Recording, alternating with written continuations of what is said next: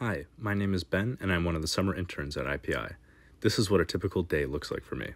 I'm a rising senior at the University of Michigan studying biomedical engineering. I've joined IPI as an intern on the antibody characterization and validation team. Once I've checked my emails and Slack, I head to inspect yesterday's surface plasmon resonance run. SPR helps us examine interactions between antibodies and their targets, antigens. This step confirms proper instrument performance and a clean setup. Next, I reviewed the templates for today's biolayer interferometry run, so everything runs smoothly. BLI is an experiment to determine binding kinetics, which gives us clues about antibody performance. Now it's time for lunch. I often head down to the Harvard Medical School cafeteria downstairs. After lunch, I'm working with the DT, one of IPI's research associates, to prepare the BLI plates.